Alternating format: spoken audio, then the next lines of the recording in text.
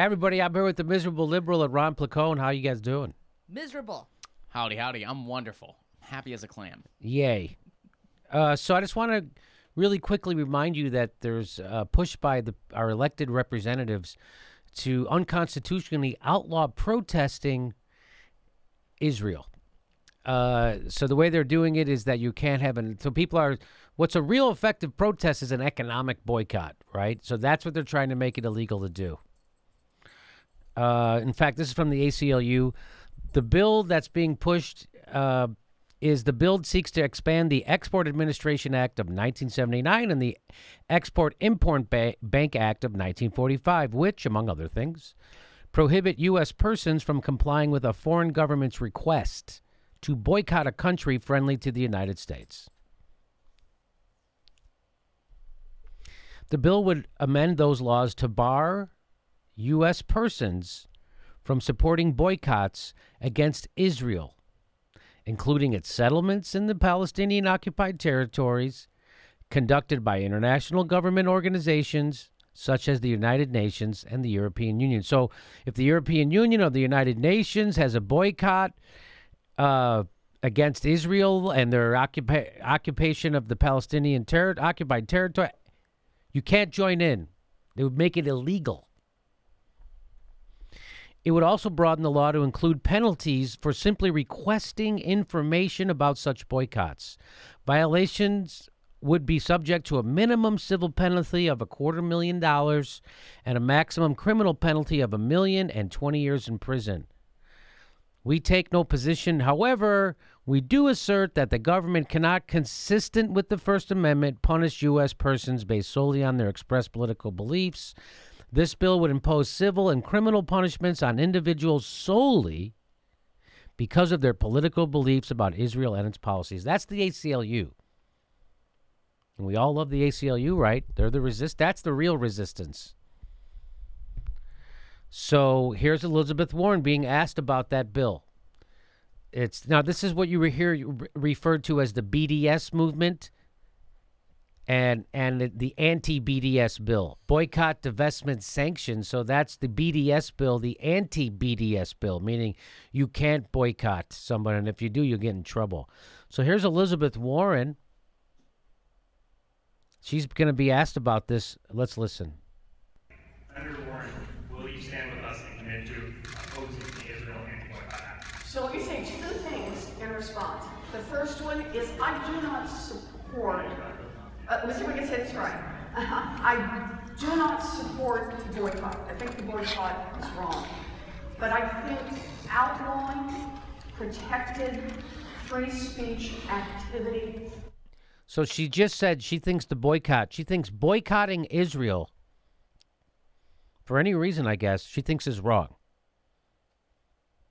But she says, so the boycott is wrong. But I think outlawing protected free speech activity violates our basic constitution.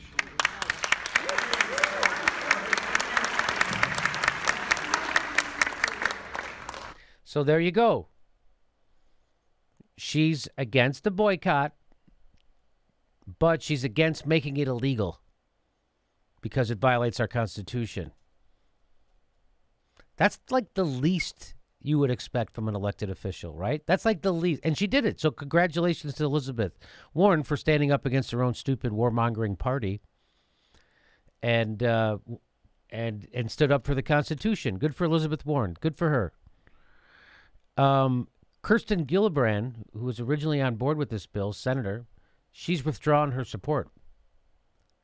So people are starting, since the ACLU wrote that letter that I just quoted you, they sent it to all the senators. A lot of them are now going the other way. Well, some of them are. Kirsten Gillibrand is.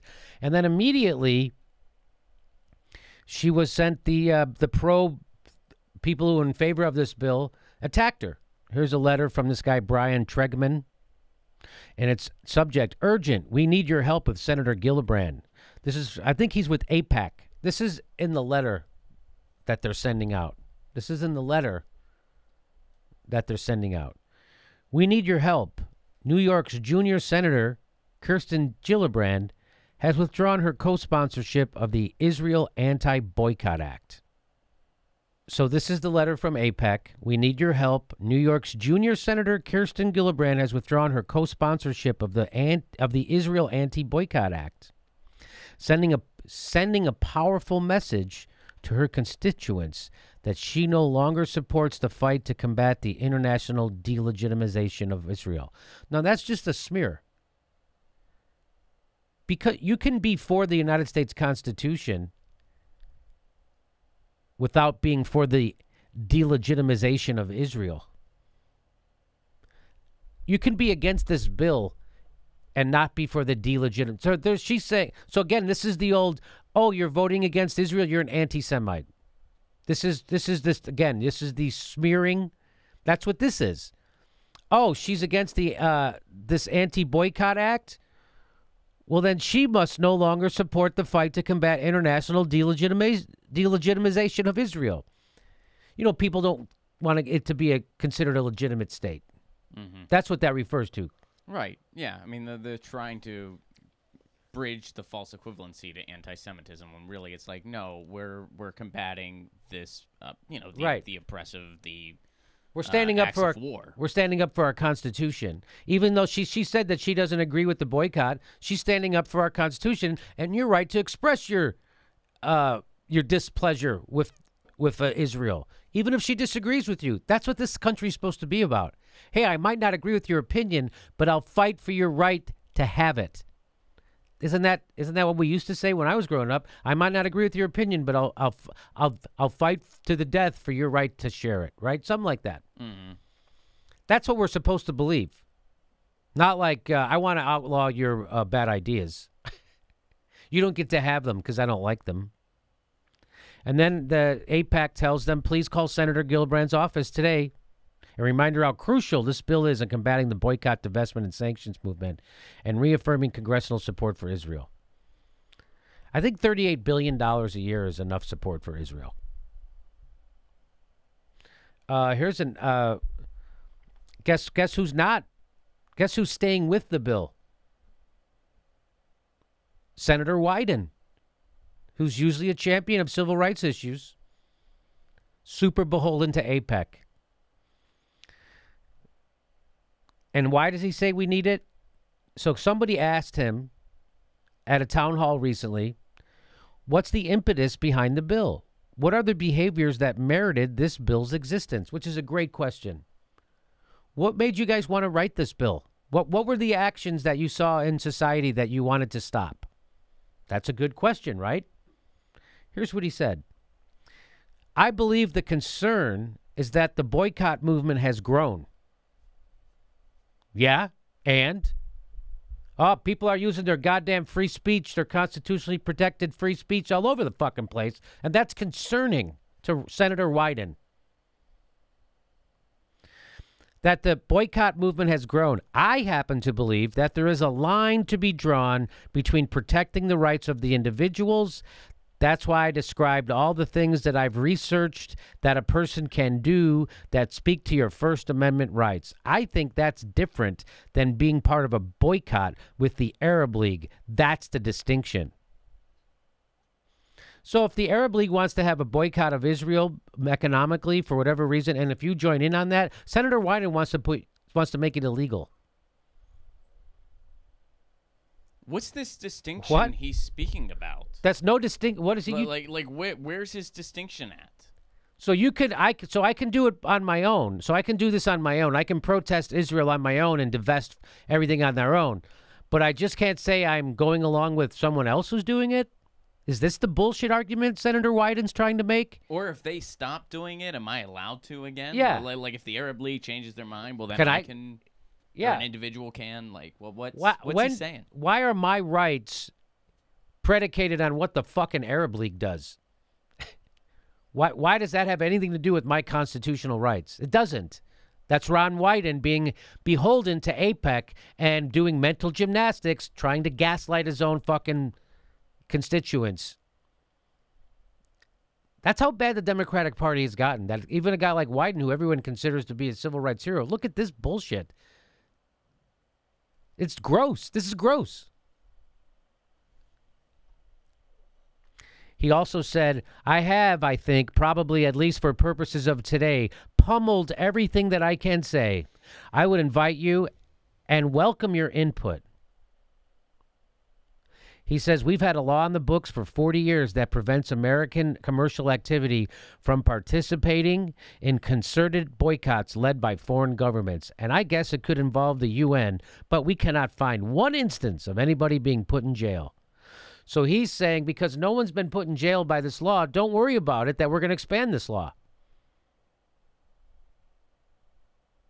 That's not the point. The point isn't, is the law good or bad because it gets enforced.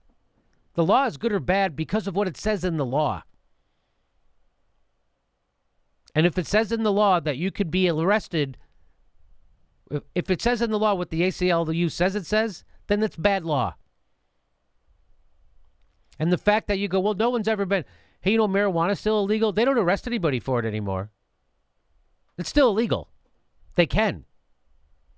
It's still illegal to do what that law says. And now you are expanding it. So there you go. There's the two different views. There's Elizabeth Warren and there's Senator Wyden. Very disappointing, Senator Wyden.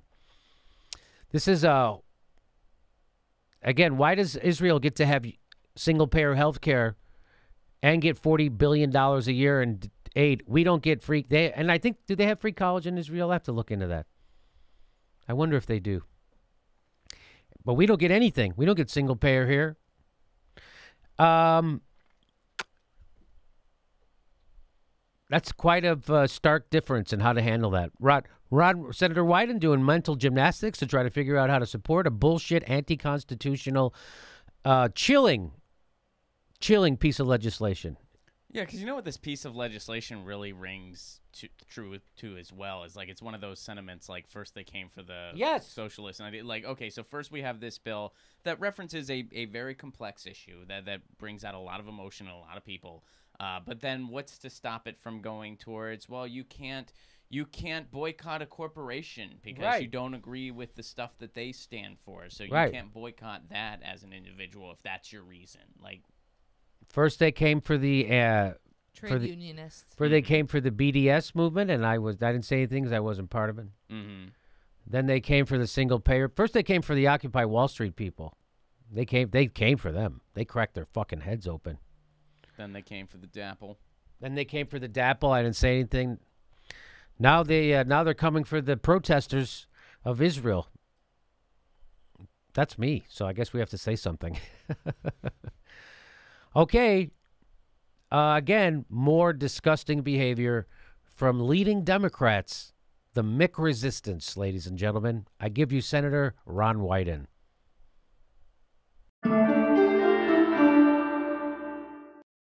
Hey, everybody, the next live Jimmy Dore show is August 16th. That's a Wednesday, new time, 9 p.m. 9 p.m. show, August 16th in Burbank, California. Get your tickets right there or at jimmydorecomedy.com.